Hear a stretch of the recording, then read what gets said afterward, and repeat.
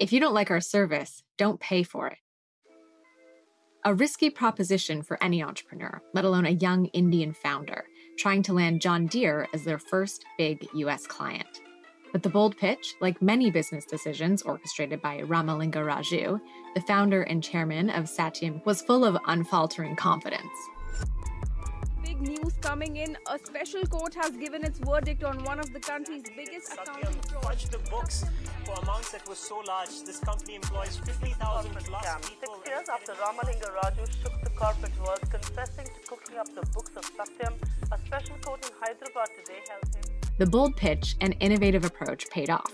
Raju landed the contract, giving birth to both India's IT outsourcing industry and eventually the business responsible for the biggest accounting scandal the country has ever seen.